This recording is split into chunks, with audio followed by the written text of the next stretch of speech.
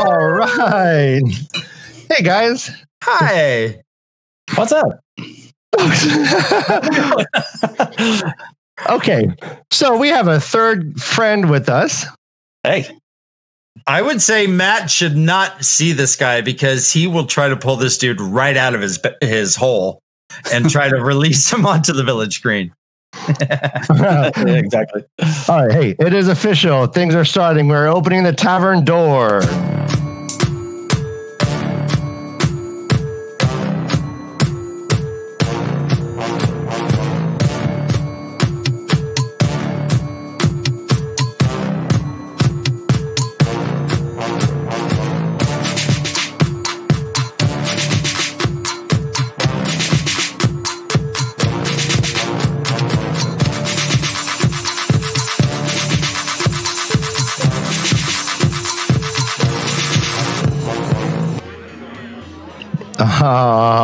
Brother Dan. How can you not get pumped up over that song? Holy moly. So that is our new Tavern Talk theme song. Oh, it's beautiful. I hope everyone likes it. So, hey, Dan, are you ready to describe this place? Oh, yeah. So what we're walking into is called The Infinite Sadness. It's ominous looking on the outside, but when you walk in, it really is kind of neat. We see a couple patrons that we recognize. It looks like he's writing down musical notation furiously, and he has headphones on, and he's listening to like these really obscure beats that don't seem like they're normal beats, but he's trying to incorporate them into his music. He is an oral wizard, and we're thrilled to see him. He doesn't get out much because he now has kind of a larger family, but it's good to see him sitting at the bar. He's sitting next to someone who, whenever she talks, kind of has like a weird robotic voice. But everything she says is pretty killing it. She's funny as heck. But it kind of sounds like my phone is telling me directions whenever she speaks. She wrote her name down. Gosh, I can't read this. So Sean, here, hand that over to me. Let me try. Go. Chance City.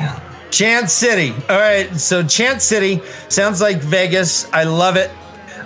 So she's sitting there doing cool robot voices, but I mean, making everyone laugh. It's kind of cool.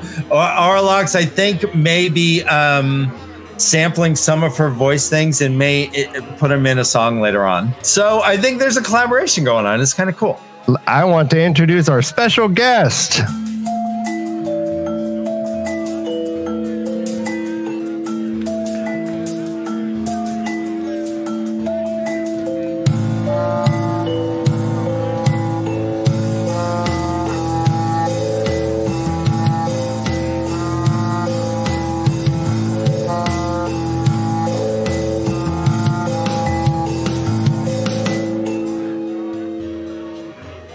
Oh man! Hi. There he is. What's up? He popped in from the underground. From my badger hole. Do badgers live in holes? I don't know where they live. Badgers live wherever they want, man. Badgers are way more alpha than we give them credit for. Well, I'm glad that we could all finally learn really about our friend Lauren. It's clear now that we're all going to see who you are, what you're made of. Ryan, actually, I wrote a song for Lauren. Can I sing it? Can I perform this real fast? Wow. Oh, is this a song where you have to lie down and play guitar at the same time? Yeah. Oh, 1, 2, 3, go. Like all puppets, we like to learn. And we sit back and watch the earth turn around the sun and planet Saturn. We are like the tree, we are like the fern, but meet our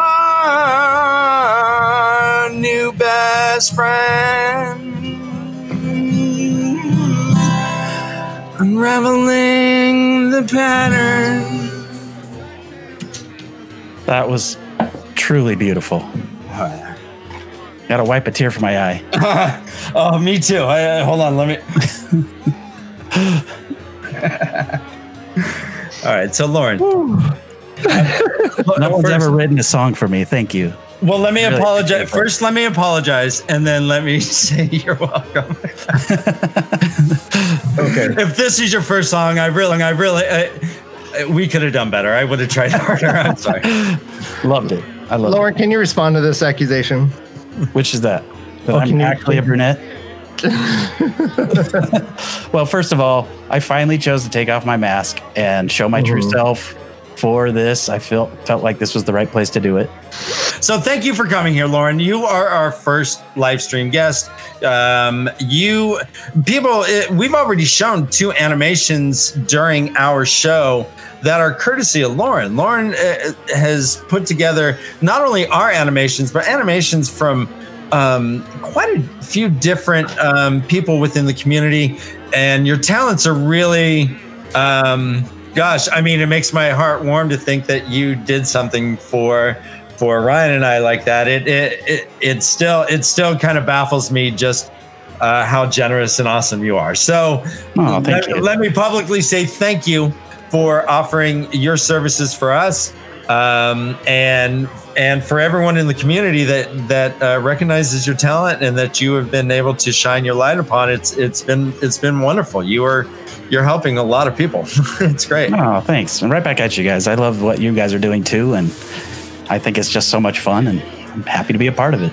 Love us. Everyone love us. You know, let me take a sip from my authentic Dusty Wheel mug here.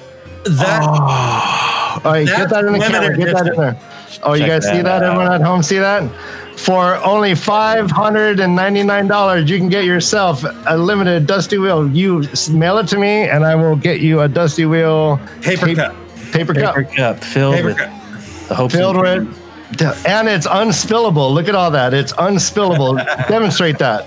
Look at. Oh, hey, calm down. Oh, easy there. Got a little excited. So this is what we've been planning on doing for a long time. We've been developing the show over the last couple months. Thank you guys for putting up with our hiccups and speed bumps. So this is a Tavern Talk where we're going to be able to have spoiler discussion. So we are on chapters 8 and 9, or a place of safety, and then what's the other one?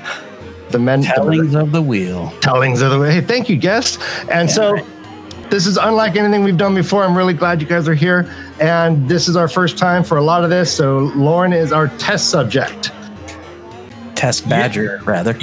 So what we have is the chapter where Rand is told he has to leave, and then the chapter where Moraine pretty much schools all of Edmondsfield as far as what's their history and stuff. Okay. I wanted to ask you a question. So before we get into Moraine's her story, Land comes in and says, "Hey, sheep herder, trouble.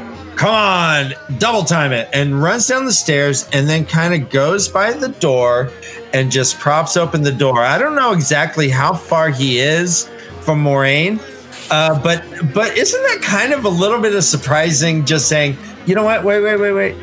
Let's just see how this plays out. She's got it. It would think that a warder, the guy who's been walking around with his hand on his sword like the whole time in town, would have like stood up and been like, "Yeah, is there a problem?" Just like Bran Alvear did and Master Luhan did when there was an issue with the inn. Yeah, Land didn't really like. He sees, he watches, and then he goes, "Okay, cool, she got it." And then, "Come on, guys, out the back." And that seems a little weird. Do you have any thoughts on that? I hadn't thought about it before this, but I was wondering about sort of like, when do Lan and Moraine decide to do or take on certain roles? And maybe this is getting a little bit ahead, but later in the book, there are certain times when they're sort of seen discussing together, and then they decide, "Oh, Lan, you better take this one," or whatever. In this case, you're right. Moraine, I think they must have known this was coming, right? I mean, they're in a village that's got these huge stereotypes against them. Mm-hmm. They've just spent all this time with the village the last day or two, helping people, healing people. My arm's getting tired. I'm holding this mug. Wow. You got a little bit of respect for puppetry now, don't you, buddy? Yeah, a lot of respect. Jeez. But at that solid gold dusty wheel cup he's got. Yeah, I mean, that thing's way too. This is the light part. Oh, gosh. But anyway, so, you know, I do think that Moiraine wasn't lying when she said she is seeking stories, that she knows stories. I think it was incredible, and it was something that Lan was just like, yeah, you take this one. And then when she did, it was obviously one of the best moments in the first book. And I think we should definitely mention Recapa Sedai's amazing Lego rendition of this scene, because oh my gosh, it was absolutely amazing. Yeah. In fact, I got a little choked up. Well, Absolutely. I was a little jealous that he could change the facial expression so much. Yeah, I think he's. I mean, I'm very a lot of I Lego got to work with. How do you do sad? Just, I am. Look at me. I know. No, come on, guys, come on. No, yeah, Dan's got them. I do have a second. I do got a second hand stick though. This is new for me. What? Whoa, that's nice. All right, so I've leveled up. Oh, Dan, you got a second hand stick. Oh, yay! I'm gonna clap for you. Thank you. Dan, Can you clap? Can you clap? Look, I'm framing the wheel. I'm framing it. Okay, cool. All right. Hey, baby steps. Baby steps. I feel like we should backtrack a little bit to the previous chapter. Is it chapter 8 about the place of safety? Mm-hmm. Isn't one of the episodes of the TV show called A Place of Safety? That's I have to say, one of the things that surprised me, well, I don't know if it surprised me, but I've always just remembered as I've thought back on the book that place of safety is the inn where Rand is, right? The Winespring Inn. Mm-hmm. Or maybe it's where they think they're going to be safe in Shatter Logoth, because I couldn't quite remember where that chapter takes place in the books. But going back and rereading it today in preparation for tonight, I realized the place of safety, as mentioned in that chapter, is specifically Tar Valon. Tar Valon, yeah. Yeah, right. and I think the big question, well, and obviously there's more than one meaning to it, right? Like, I think the Winespring Inn is also a place of safety. It's a place where Moiraine helps Tam. Mm-hmm. But to me, that's a big question, is will the show actually visit Tar Valon? Will we have some of those scenes maybe from prequel stuff, New Spring stuff, or just seeing some of the politics happening in the White Tower with Swan and others? That's what I'm looking forward to. And I hope that they actually do visit a place of safety, meaning Tar Valon, in that episode. I think that would be really cool. It would be very hard to just justify a bunch of people talking about a place and never bring it up visually in a visual medium and then call the episode A Place of Safety. But I thought that there was this hidden meaning to the idea of a place of safety. And I was digging deep into that conversation, because it really did seem to me that there might have been something of a mistruth in that statement. And I was trying to find it, because in the end, Tar Valon is not safe, and is proven very quickly that it would not have been safe for any of the, for Rand at least. So I just wondered about that specifically, where she says there is a place of safety, and then there's a pause, and then she starts talking about it as almost as if they're not linked in her mind, or she specifically separated them. But hey, yeah, no. I don't know how you guys do it. I'm gonna have to look at those special effects. Oh, wow, isn't that beautiful? Big muscles. Do you guys mind if I take a second to just pull up a chair? Yeah, take your time. All right, and I will remove him so we don't see the gory details. Who wants to see sausage made, right? Who wants to see? You're teeing me up to say the worst jokes, and I'm not. I'm gonna be better. I think we're ready. Nope. Oh. Hey, boom, and boom. Boom. Nope. What are you doing, bro? Just like, bam. Hey, already. Yeah. We were Guys, there's too much sausage. What was I doing? I was saving them from sausage. No one told me I was going to be showing sausage. Well, we don't really want a sausage fest at all. Maureen and her claiming that Tarvalon is a place of safety when in fact it clearly isn't. And I just thought that was a very tricky, almost lie. And I was trying to find out how it wasn't a lie. And I just wanted to know if you had any thoughts on that, because in every aspect, Tarvalon is not safe for Rand. Well, and let's not forget where this dream comes from. I mean, Bazamon is trying to get Rand to mistrust the Aes Sedai companion who is with him, right? So it's unclear how much Bazamon knows at this stage, but clearly he's trying to continue to cause distrust in Rand's mind and Matt's and Perrin's, because I assume they had the same dream, right? Of this Aes Sedai. This is another thing I want to talk about is in that chapter when he goes to Moraine and basically begs her for help, and then she helps Tam. She's surprisingly compassionate and kind in those moments, and yet the whole time we're hearing this from Rand's point of view, and he's so scared of her. He's so worried that he's making a mistake, but he's like, any price to save my father. And he's my father, right? And like there's this whole idea of distrust that they have for the Aes Sedai. I was trying to read these chapters from the point of view of your campaign ad with Senbui, talking about how Copland talk is just simply a phrase started by the Alviers in order to keep power in the Two Rivers. Okay, go on. Right. And I think the one thing is very clear. This is a backwater village. Nobody in this village, besides maybe Tam, has any clue about the outside world.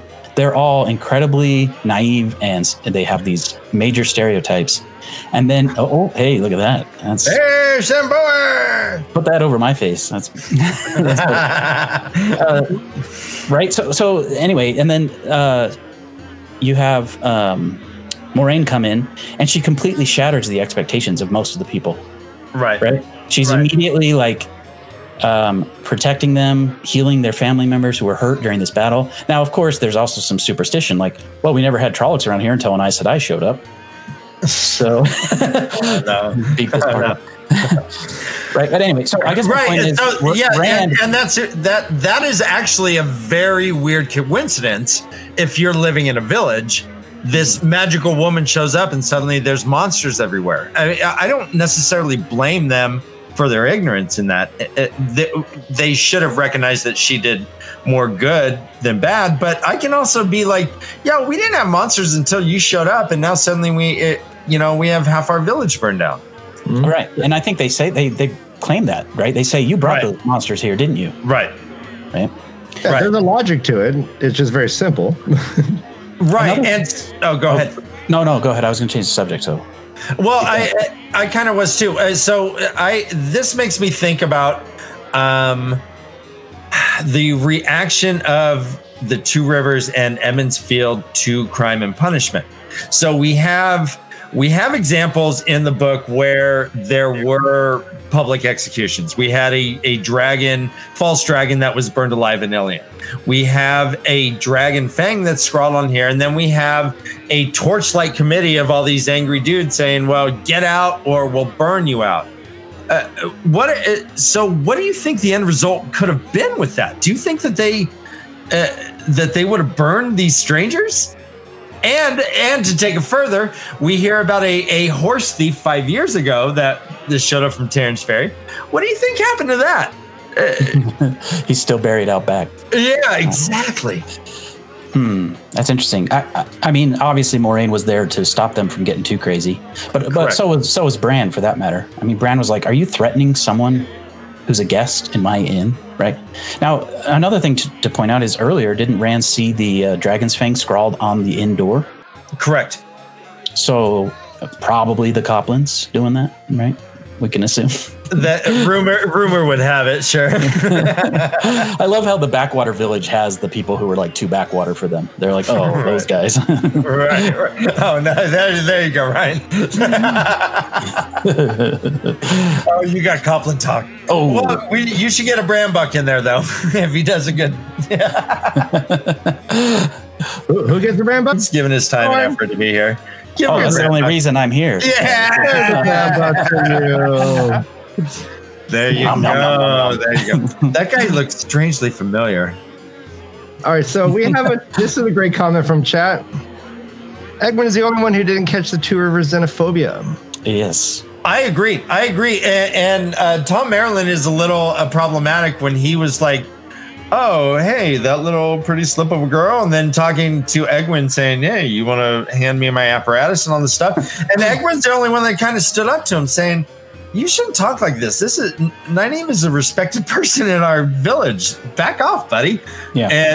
And that caused him to go, I meant no offense. I apologize. But it was only because a 16-year-old stood up to like a 60-year-old man. Right. It's awesome. You know, speaking of Tom, another thing I noticed this time around is that Lan is sort of suspicious of Tom at first. There's a moment in A Place of Safety where he's like, I don't know about that Glee man. And I don't know if this was Robert Jordan's attempt to sort of shed some distrust towards Tom for the reader. Because, you know, when I read this book the first time, I was too young to have any clue that there were any side characters who may have brought the Trollocs. And it wasn't until the ending of the book when you find out who actually brought the Trollocs. But reading it through this time, I'm like, oh, they're trying to kind of make us distrust Tom. And isn't it odd that, and again, I'm getting a little ahead of the chapters we're talking about, but Tom is like, oh, I'll join you guys. You know, why is he so interested in joining them? Of course, we find out later it's because he's scared that these boys are getting tied up with Aes Sedai like his nephew did. But at the time, there's reason to distrust him, right? To think maybe he's a dark friend. Correct. And even Tam says, well, of course he was probably out there. How do you think his coat got singed? But there was no like firsthand like eyewitness saying, yeah, I saw him battling. They were just like, well, what do you think, his cloak got burned by the fireplace? Well, it may have. Yeah. But we assume that Tom was out there kicking some ass with some knives and some juggling pins. Right. And now, I know there's a lot of assumptions, and I thought that was really interesting that Tam said that, because is he also picking up anything through the water bond from Moraine? Or is he just having like an independent assessment free of Moraine? I mean, because it seemed like when they met in the Gleeman chapter, there was very much some heavy high-end dealing going on, and it seemed like that was one of the more tense moments in the book so far. Right. So it didn't surprise me that Lan would say that. It almost surprised me that Lan would say it out loud. Right. Okay, so this is another thing I want to bring up. Oh, yes. We talk all the time about how Moraine is never communicating with the boys. Like, if she would have just been a little more open with them, they would have trusted her more and things would have been better. Moraine always keeps things close to her chest. And yet, in these first chapters, even when we very first meet her in the Strangers chapter, she's like mumbling things to herself as if to be heard by Rand, talking about, I can't remember in this chapter what she says specifically, but she's oversharing, in my opinion. She admits to him that the Amyrlin gave her the Angreal, yeah. So she's definitely, so several things are happening. First, she's announcing, we talked about this in an episode before, like why they kind of came into Two Rivers dressed to the nines, telling everyone basically, you know, hey, Aes Sedai. Here's my ring. Check that out. Here's my real name. All these. So yeah, exactly. We were talking about why exactly do they advertise themselves so prominently when they go to Pearlane, they go to Camelin, and they are Alice and Andra. Hey, we're Alice and Andra. Don't say our real names, but they go to the Two Rivers and announce. I mean, and there's a peddler there's a Gleeman, and obviously things got disrupted, but that news would have spread. Yeah. And we were wondering if this was like her beacon fire to the White Tower saying, yo, Moraine is back. Moraine is back. And she's in the Two Rivers and she's on her way back. Yeah. A couple good questions in the chat. First of all, you know, there are a lot of people who don't really buy the whole Moraine and Tom romance. It's so super subtle, but I agree with this comment that says their declarations of love are very Dias Damar, essentially just knowing looks. I think there's almost like this extra 4D chess that Moraine and Tom are playing from the moment they see each other that first time. they're playing Dies Damar against each other and sort of testing each other's limits and realizing just how good the other is at it. And I think they gain this admiration for each other completely in the white spaces between the text, right? Mm-hmm. So was she flirting with him, or was she letting him know that I know that you killed a family member of mine and I can hurt you? There's a lot going on there. I got the impression that Tom got out of there by the skin of his teeth. And if he had answered incorrectly, he would not have seen the end of the night. Yeah, there was a point there, right, when Lan was like considering killing Tom, right? Yeah. It just seems like even in that, there's some stories I like and some I don't. And that was right after he said how the dragon tried to free the Dark One from his prison, which is false. And 30 seconds later, Moiraine shows up and kind of puts an end to all these little stories. And there is a real tension there that, in retrospect, we're like, holy cow, did they recognize each other? And did she recognize that this may have been someone who actually killed someone who she was related to? And this is levels on levels on levels, or what? Or is it just saying, hey, yeah, I'm an Aes Sedai, but don't say anything? We don't know what levels there were going on, but there are many levels that were in the history of these two people. Right. And it's weird to see it. And there are hints that Moiraine at least knows that he knows that she's Aes Sedai. Correct. But does she also know that he is the quote-unquote Grey Wolf and the master of Dias Damar? I mean, you would think she would know who he was because of his close relationship with Queen Morghese as well. Correct. And she does address him as Master Bard at first, which is a court title. Yeah, I think she was letting him know she knew who he was. Yeah. And I think he knew to be extremely wary from that point on. But also, I think he kind of respected that in her. There's some other really good comments here. Look at this guy running the chat. I'm sorry, I'm taking over. You guys, I kind of have my hands full. It says, is it just me, or are male characters never accused of not sharing enough information?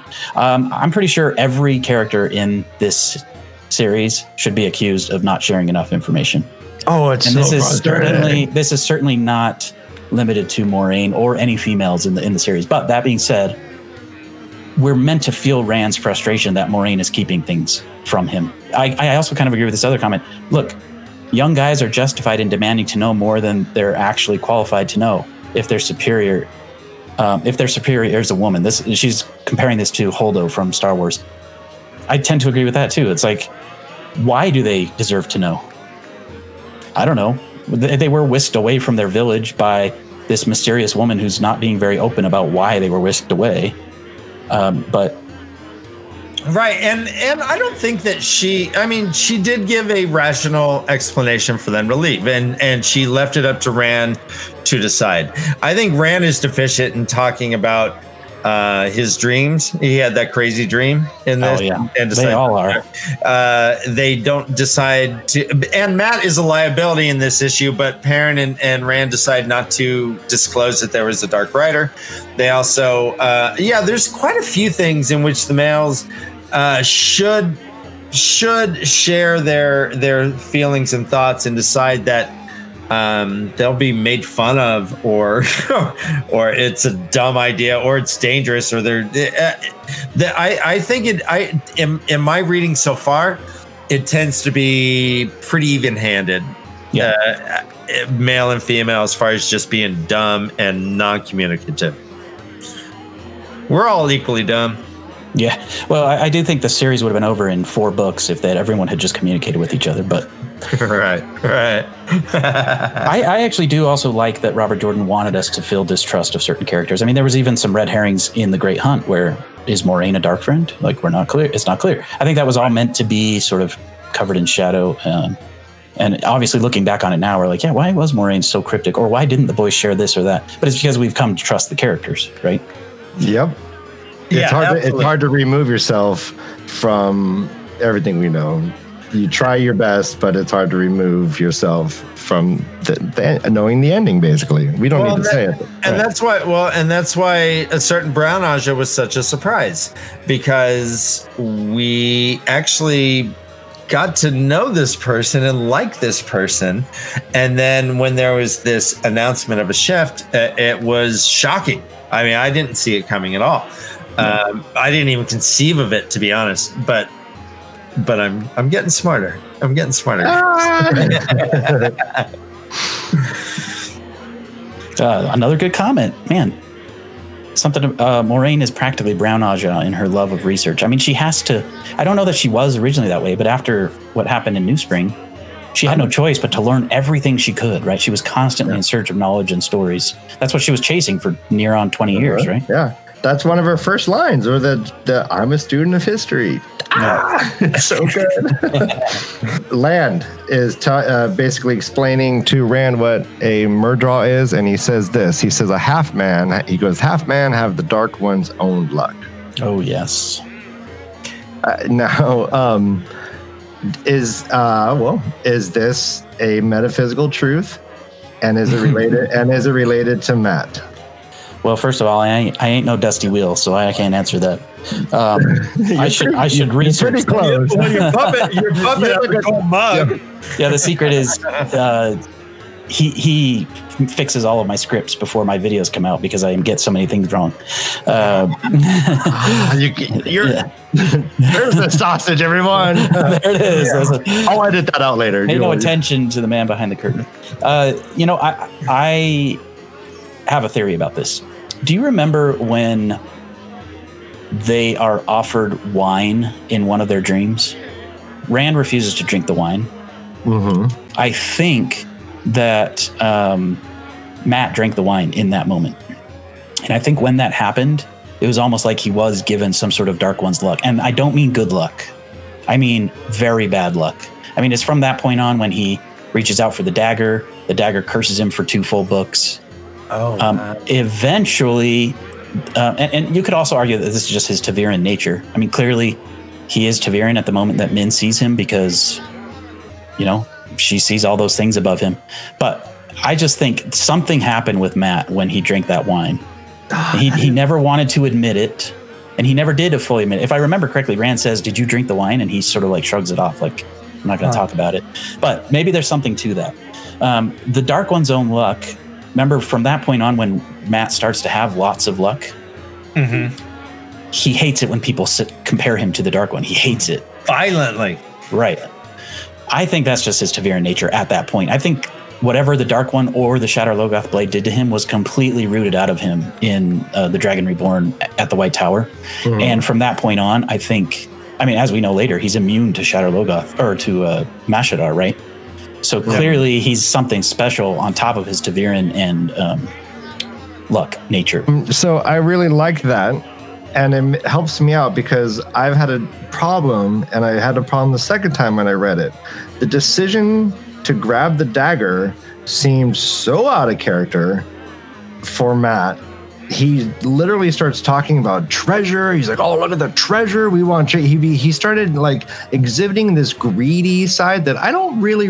Maybe I'll see this through the rest of the read through, but I don't remember him being like that. And so if you gave me a very nice explanation, like it could be explained away by the wine. Like, that's amazing. Well, and you remember in the dream when Basilmon tries to get Rand to drink the wine, he's like, yes, drink it. Like, there's something about it. Maybe it's got some sort of compulsion associated with it. Who knows?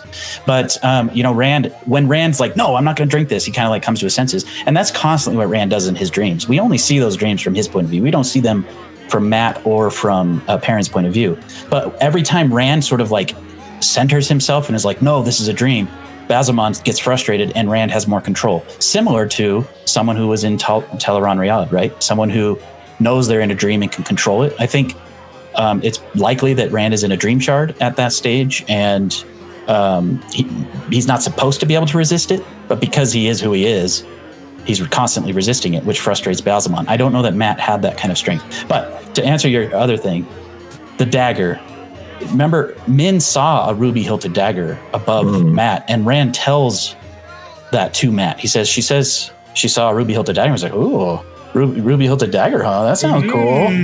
Almost like that greed starts at that moment. So it's almost like a self-fulfilling prophecy. It's like he was keeping his eyes out for it almost. right? There are so many examples of that, and I wondered if they do that to throw us off the scent or to actually kind of create this like vague gray area where maybe all prophecy is self-fulfilled in that way. I mean, that's very true. And I kind of have to say, I don't think it's out of character, and that's in chat as well. I think Matt has always been the greedy one. He's always the one who likes shiny things. Yeah. And later, that certainly doesn't change. His love of gold is apparent. But I do think it's odd that he just happened to find that dagger. I think, obviously, there's nothing odd about it. He was meant to find it. But is the dagger important, or could he have picked up some random piece of gold from I was going to ask that too, yeah. Yeah.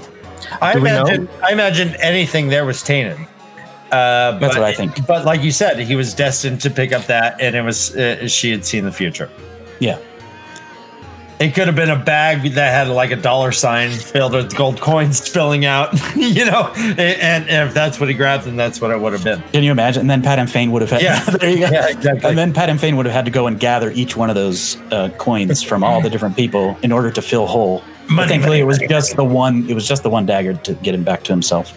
I don't necessarily see Perrin being Tavern in the first book. I think that it comes later, and I know that Moraine says, "Oh wow, 3 Tavern in 1 village."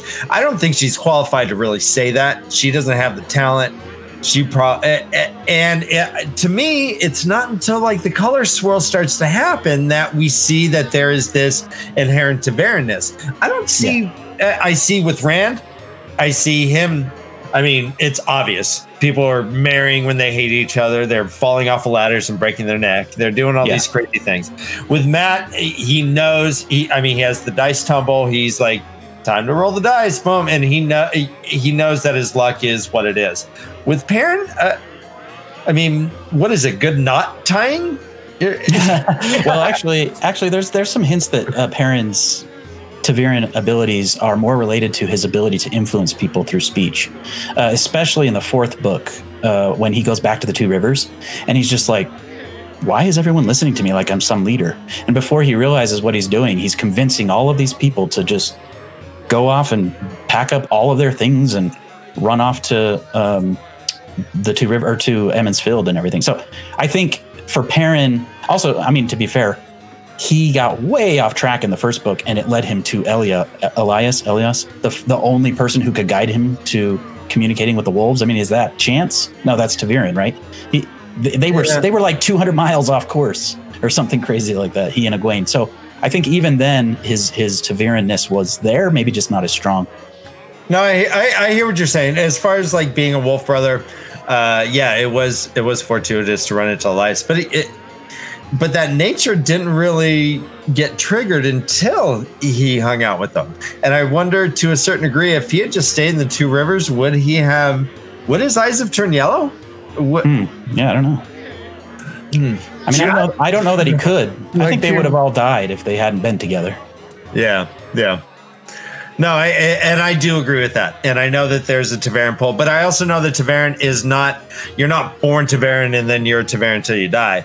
It's there when the pattern needs you, and then once it doesn't need you anymore, you're no longer it. And so my theory was that in the first 2 books, I don't necessarily see a true Tavern. I do see some fortuitous things as far as him getting guides and stuff, and we can attribute that to Tavern. But it's not like Matt throwing a cup and it landing on its side or that weird stuff. Well, and none of that stuff happens with Rand either until about book 3, right? That's when it really starts to go off the rails. Like anywhere he goes, it's just like you can see the pattern tightening around that area. Yeah. Right? I would almost argue though that the fact that Tam was the one who found him might be his original Tavern pull. Tavern pull, yeah. Right. Because, I have questions about Tam. Tam just seems to have like the one meditation technique that happens to give him the ability to unlock everything. He whisks him away to a little village and protects him in isolation. He doesn't take another bride. He doesn't let anyone get close. He understands. My whole feeling, my theory is that Tam kind of knew what was going on. Maybe he was following prophecy all along, and that he just kind of, and that could then go back to this chapter, explain why kind of Tam basically lets him go very quickly. He is as if he knew, you know, Rand, he wakes up out of his dream, his sleep, and Rand goes, "Hey, I gotta go," and he's like, "Yeah, I get it." Good luck, bro. Right. And Rand's like, wait, you're not gonna stop me? And he's like, "Yeah, no." And you know what seals that theory even more is the extra prologue that Robert Jordan wrote when they split the Eye of the World into 2 books. What? Wait, what's going on? Ravens? Yeah, Ravens. Yeah, I read that. In that, Tam tells these children the story of the dragon. Correct. Right? And it's like he's thinking about it. He knows the prophecies. What? I think it's... No! Yeah. No, I came up with it myself, and Dan thought I was crazy. Nope. Dan thought I was crazy. You're not crazy anymore. No, I genuinely believe that Tam absolutely knew that something was up with his son. I think he hoped it wasn't true, but I think he also raised him. He raised him well. Another thing that is kind of hard to notice in these first chapters is Rand is a leader. He takes over. There's moments when he's like, "Look, let's just unload these casks of brandy first, and then we'll go play or whatever." You know, like he's constantly convincing Matt to be a better person. He's constantly sort of accidentally being a leader. And you can see that from his dad. And his dad says that right before he leaves, like, "Yeah, I guess you're not a boy anymore," you know? And then Moiraine, I think she also senses that. That's why she gets Rand on board first. And then Rand's like, "Well, I better go tell Matt and Perrin." She's like, "I'll take care of that." I would not be surprised if she went to them and said, "Hey, Rand's on board. You know, you should come too." I think that's what they needed because... And she was so exhausted. "Oh, I can't even walk." And then Rand says, "Okay, I'll go." And she's like, "All right, no, I'll talk to Perrin." All right. So, and also, you know, this also helps me out because I've been questioning two things. How did Perrin and Matt survive? It made me, I believe that Tam warned them somehow and they were somehow able to keep them alive. And then when Moiraine said, "I'll go get them," Rand said, "Oh, go," you know, Moiraine says, "I got it." And then she goes off. We don't know how they arrive and they never tell us that story. It just seems to me that it makes sense that Tam knew, warned everybody, and that's why there was an ease of letting the kids go. Because Tam had already given them that knowledge. Well, there is no letting the kids go. She tells them to just write notes and we're leaving in the middle of the night. I do wonder what she said to scare them. Because in Rand's case, he's like, "Well, I guess I owe you a favor now because you healed my dad and I said I'd do anything." Right. But in the case of Matt and Perrin, she didn't have that to hold over them. So I wonder if she did just use Matt or Rand as saying, "Rand's on board. He understands. Tam almost died. This is serious. Leave a note." You know, because that's a great point. Both Matt and Perrin left notes, right? Yeah, they didn't tell anyone. And doesn't Rand get angry when Rand's like, "Yeah, I told my dad." Yeah, they're like, "Well, thanks for listening, chump." Yeah. Right. I have one more question as far as this. So when we're talking about the prophecy on Dragonmount, I know that you have a theory that the wind equals the creator at some points. So when Tam comes across, when we hear in his fever dream, he's like, "Oh, the women, they sometimes fight. She died giving birth. The baby, she covered with a cloth, but the wind had blown it. The baby was cold." God, geez, wait, guys, see that acting? Do you see how effortless that is? So good. We're taking this for granted. I thought you were dying just then. That was scary. No, I've been dead this whole time. I mean, I'm lifeless. So, do you think that was the creator interjecting into? Well, now I do. Now I do. I forgot about that. Hey! So here's the thing. My theory about the creator being the wind is not fully settled yet. I'm still working on it. I'm also kind of feeling like maybe the creator is sort of just in nature in general. Is Tam the creator? No, Bella is, but I also have a theory that Rand's mother, Tigraine, is that her name? Shail Tigraine. She didn't die. I think she may be Nakomi. Okay, so we had a debate. Okay, so I challenged a whole group of people on live. I said, "Hey, did we see the dead mom?" And everyone said yes, and I still don't see it. I reread it. We do not see a body. There's blood. There's blood. Did we just? I know, but do we see a dead mom? No, and nowhere is there a prophecy that says his mother will die. Right? Or is there? Maybe I'm wrong. I could be wrong. I don't know everything. All right. Well, I think we need to talk about the coolest part of these chapters now, which is the tellings of the wheel. Right? We got to talk about this story of Manetheren. So tell me, when you heard this story, how did it initially hit you, and what have you gleaned from it since you've been reading more and more? Well, it's funny. Everyone talks about how wonderful that scene is. And when I first read the books, that all went way over my head. And so I was just like, let's get back to the action. That's all I remember from reading the books the first time. This time around, I was reading it. Well, first of all, I saw Recappa's Lego telling of it, and that really brought it to life for me for the first time. I kind of always just ignored it before then.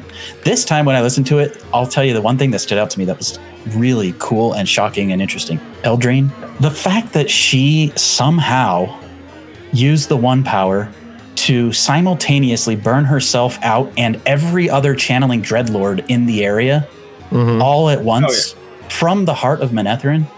How did she do that? That's insane. Doesn't Rand kind of do something like that? Where he was able to do an attack where he only killed like bad guys? Wait, maybe in Tyr, was it? Am I making this up? This is memory. This is like 10-year-old memory. I remember in the Stone of Tyr, in book 4, they're attacked by Trollocs, and he uses some weave that just like hones in on the Trollocs and kills them all. And then later, when he wants to do it again, he's like, I forgot how I did that. Which that would be handy to remember. But then later, like in Towers of Midnight, when we have Jesus Rand, he uses like an insane amount of power and does something even more incredible. And remember, there's a dark friend in the midst of the people in that city. I think it's in somewhere in the Borderlands. And the guy, like, he burns his eyes out because Rand is glowing and it's like seeing the light come to life. And the guy like can't stand it, so he like rips his own eyes out. Oh, that's lovely, isn't it? Right. Rand was also able to just stare at people and make them just go, I'm a dark friend, I'm a dark. Right. Which is pretty awesome. Yeah. Malkier, I think that's what we're talking about. Yeah, the storms that hunt the Shadow Spawn. Okay, yeah. So yeah, maybe Eldraine used a similar weave. Well, but specifically dreadlords. I mean, these are channelers that she attacked. Actually, if I can, it seems like she may have done a Flame of Carvalon type thing. Jesus, look at this. It's both. Wasn't Eldraine's fate a parallel to Egwene? Oh yeah, certainly. And there are some who believe that she's Eldraine reborn, right? Oh. What? I mean, I don't know that matters. That confirms that then, because she drew enough power to not only destroy everyone around her, but herself as well. And that really parallels with Egwene. That's how I had seen her story in retrospect. But I like, though, that Egwene didn't do it for some man. She did it to save humanity and to stop the Balefire. What was that called? I think the Flame of Tarvalon or whatever. Yeah. No, she's definitely not. That was not a romance story. That was not an epic romance story. I also think it's fair to say we don't know if the story that Moiraine is telling is accurate. Can she lie? Oh. Well, no, she can't lie, but she can tell a story the way she thinks it's true. And we know that legends become myth and myth fades. And like, who knows if the details are actually true the way she thinks. I was too busy weeping for Manetheren to think that it might not be real. No. I'm gonna weep for what is lost. I'm like, I will. Thank you. It's all a lie? No, it's certainly not a lie. But I think I don't know that it's the most romantic story the way that it's portrayed. Is all I'm saying. Yeah, I think a lot of people died and it was really miserable. Right. Yeah. And I like in that story that you have like the Terran was the Terrandrel, the Menethenadrel, that you call the White River or whatever it is. There was, and even Emmons Field was King Aemon. You can see where they, things get lost here in translation. Maybe they, instead of saying Worcestershire, they just go Worcester, and that's where Emmons Field instead of Aemon, stuff like that. I kind of dug that little world building aspect a lot, actually. Yeah, for sure. You want to get into more crazy metaphysics. What's the old blood and how does that work? It's almost like she was awakening the old blood in the people by telling them like, hey, there's something about you and where you come from that you need to be reminded of.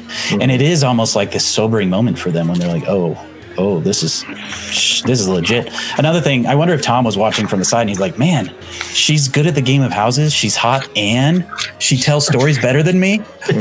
She's my perfect woman. and she's like a flame dancer. Well, and here's how she starts. She goes, quote, "Is this what Aemon's blood has come to?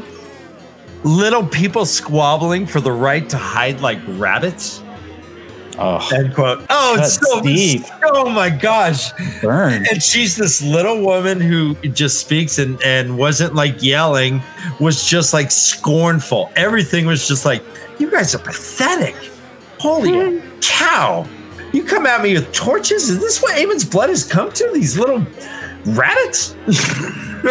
You're right. It is a display of power. I mean, it is her just being like, watch yourself. Like, I could destroy you where you stand. Yeah, but it also hits them in their shame. These are proud people, and she knows that they are. She's been with them for a couple days now. She gets this pride, and she's like, "You people are nothing. You're nothing. Two Rivers folk are not. You just want to run and hide. You guys are this is what your blood is." And yeah, I like that awakening of the old blood. Like instantly, people are just like, "Oh gosh, all right, bye." But that actually answers the question from earlier too.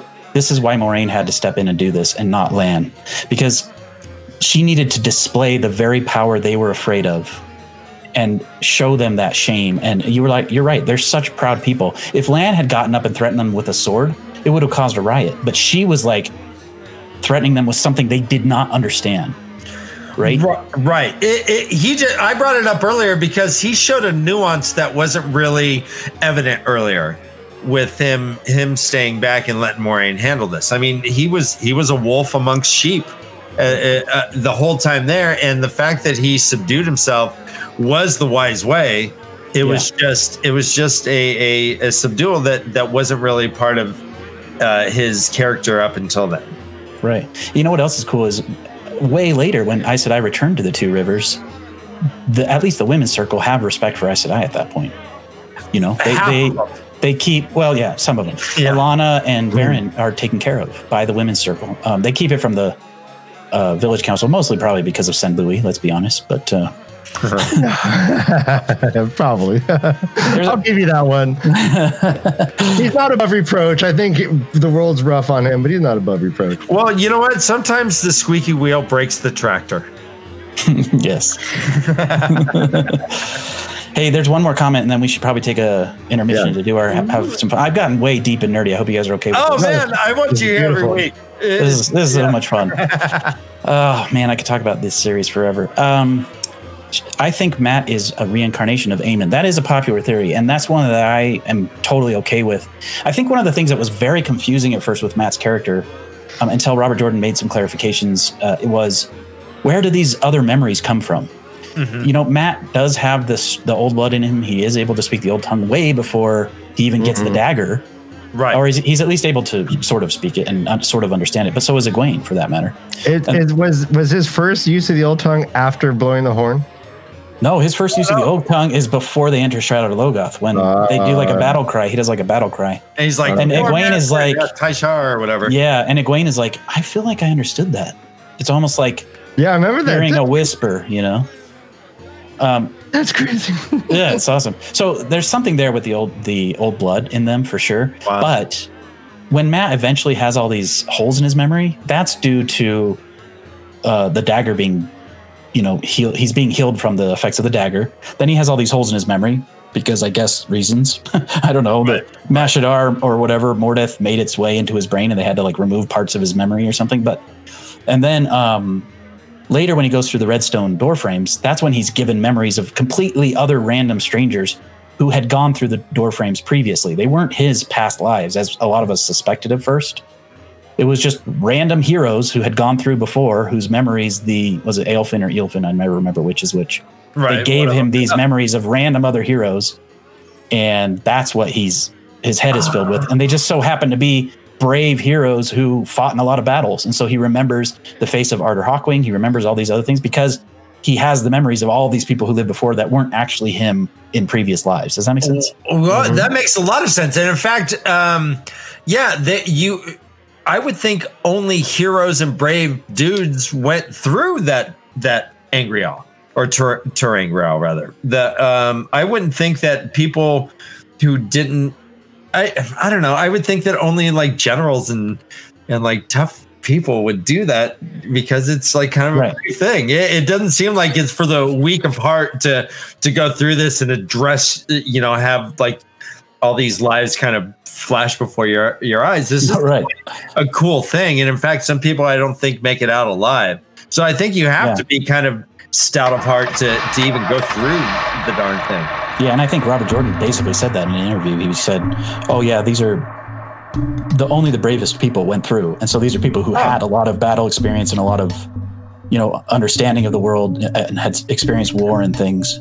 And the Aelfin or Eilfin, whichever they are, they basically siphon off memories from people. That's how they sort of get their kicks, right? So they're then regurgitating these memories that they've siphoned from previous people back into Matt because he asks for that, right? He says, I want these bloody holes in my memory filled. And they're like, done, because they have memories to give, right? So, oh, wow, that's awesome. All right, let's go ahead and let's wrap up this part. No, I think this is basically, we're at the end of our show. This has been excellent. Thank you guys for all coming out. And Lauren, although this is the first, well, not the first time that we've been on screen together, but the first time that we've ever had a guest, you are our oldest and dearest friend in this community. Aww. No, for real. No, for real. Yeah, you are so encouraging and loving, and everything that you do makes me smile. So thank you for being on our show. For real, it's a joy and a pleasure. Thank you so much. I hope we're able to do it again soon, man. You're fun. Oh yeah, that was fun. The games were fun. I gotta liven up more. Oh no, you're great, man. You had a puppet. What are you talking about? Your arms must be so tired. I lasted maybe 10 minutes with that puppet. No. Hey, you know what? No, let's not take. I mean, if you saw me walking around, you'd see that I have just one big Popeye forearm, and then the other arm is just a withered husk. It's great for us. Thank you so much, Lauren. I wanted to end with by showing everyone one last video. This is your demo video. I was very excited. This is explain this before I show it. So motion graphic artists or animators, which is what I am, often will compile some of their work together into what they call a demo reel. So it's just like a flashy, here's some of my work example, right? So this is just kind of like an ad, but this is also kind of old, and I'll tell you, 99% of the work I do is under NDA, and so I'm not allowed to show it on the internet. And so sometimes I do some fun side projects, and when I do, I compile them into a demo reel. And when I get antsy at my job and start looking for another job, I update a new demo reel. So this is some of my work, but this is from like 2017.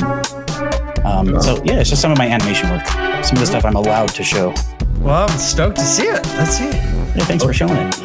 Okay, so I will play this, and then after that, I will actually play some real music, and I made that work. I'll make it work, and then we'll just be done. And thank you guys so much. Thank you, Lauren. Thank you guys, and thanks, chat. You guys were awesome. Yeah, thanks for hanging out. Thank you, everyone, for joining. Yeah, awesome. You guys are beautiful. This whole world is beautiful right now. It is. I want to give you this moment, Dan. No. I'd like to teach the world to sing.